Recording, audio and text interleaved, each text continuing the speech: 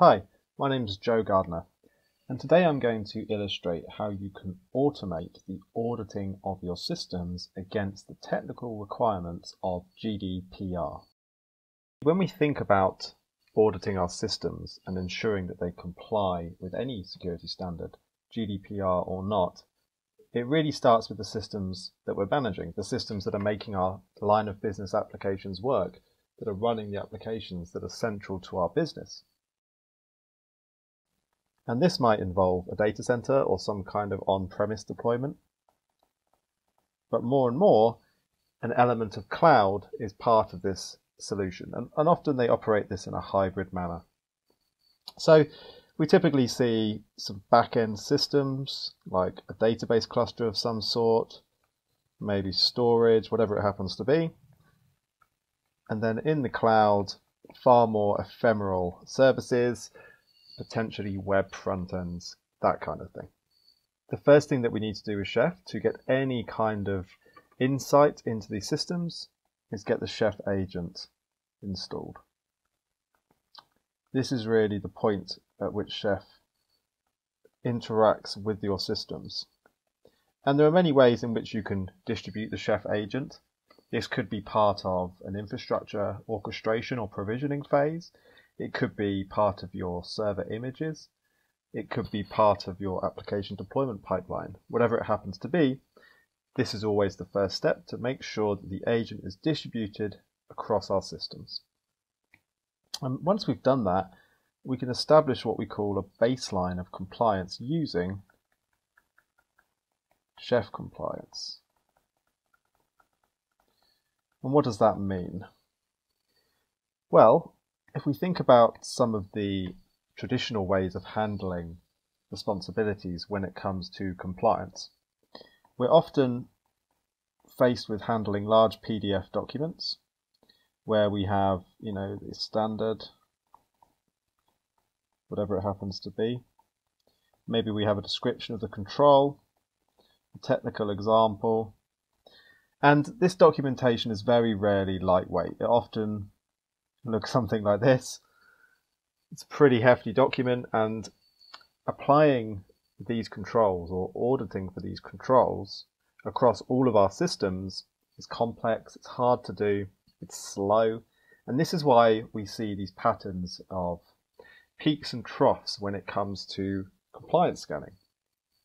We know that an audit's coming up, and we put a lot of effort into making sure that we're going to pass that audit. And then in between those audits, whether they're quarterly, biannual, annual, whatever it happens to be, our understanding of those systems drops, and we really have no insight into that. And if we think about GDPR, if we're designing systems that are private by design, we really need to always be checking whether or not our systems are in a state that's going to ensure the privacy of our customers and users' data. So our approach is to redefine this documentation as code. And so what we've done is we've turned this documentation into something that we can execute. And this is in a language called inSpec. And this language lets us define all the usual things you would expect to see in a technical control. So the description of the control, there's a unique identifier, the impact, which is the likelihood versus the potential impact on the business, that comes out with a score. And then finally the test itself, which could be firewall configuration, is encryption turned on, what's the minimum password length required, a whole range of things that are going to ensure that our systems stay secure and that our data remains private. And so once we've defined these security controls in inSpec, we're then able to execute them against our system as if it was application code. And so what happens is the Chef agent runs on our servers. The default is every 30 minutes, but the point is it's a regular schedule. And when it runs, it downloads this profile written in inSpec, compiles and executes, runs the tests that we've defined against our system, and produces a load of data. Now, we need to make sure we can access this data. And this is where the reporting element of the Chef Automate platform comes in. This is called chef visibility.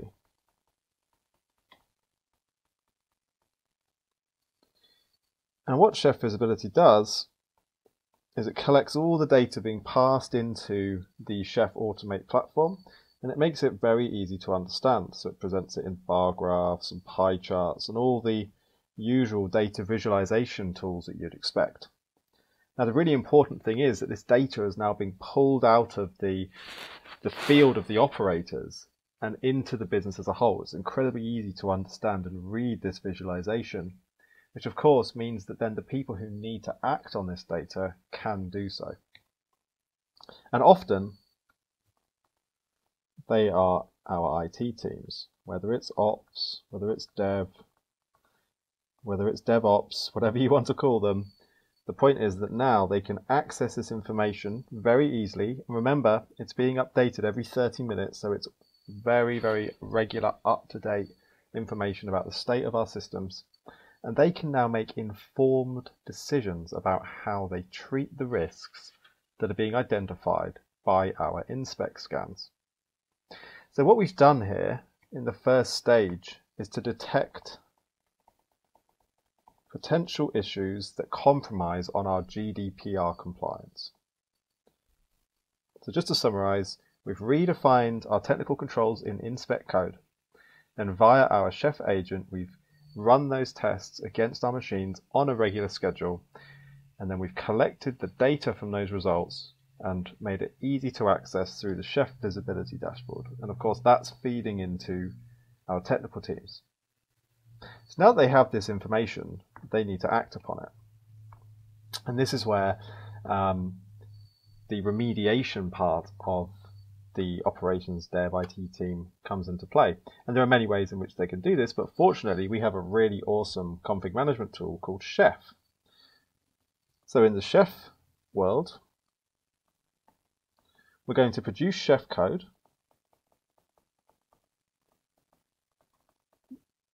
that declares the state our machines need to be in order to comply with the controls of GDPR. So this is going to be all of our system configuration code. And we store this centrally in our Chef server. This is like a central repository for storing all of our Chef code. So then, via the same mechanism, the Chef agent, when it runs on its schedule, yes, it's auditing our systems, but it's also connecting to the Chef server, authenticating, and then downloading the relevant policy and applying it on the machine. Now, hopefully that code will remediate our systems, but if it doesn't, at the end of the config stage, it's going to run the inSpec profile, the audit phase, again. So the point is that we're establishing this continuous flow between detecting systems and hopefully, with our Chef code, correcting systems as well. And so by adopting this continuous flow through from detect with inSpec to correct via our ops team and Chef code, we're able to establish what we call continuous compliance for GDPR.